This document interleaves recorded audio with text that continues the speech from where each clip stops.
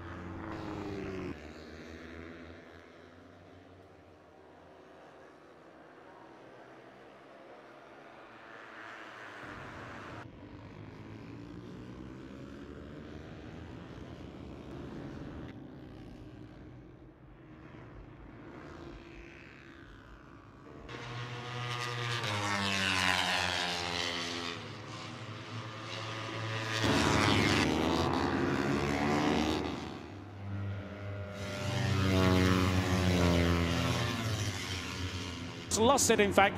He came up the inside, but lost time. There's some fallers back in the field there. The tail end here looks like someone went wide there, but then, yeah, just a bit of a tussle. It wasn't really anyone's fault, just a racing incident. Two riders fighting for the back straight.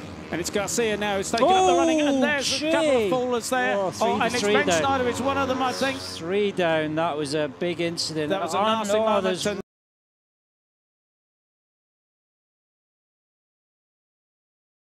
Sasaki side by side round the sweeping, the ever faster left-hander. Oh, and down goes to 67. That's Toba. Nasty fall. Changing up through the gears, 160 k's, 100 mile an hour there. I'd get no chance when there's a really small contact path.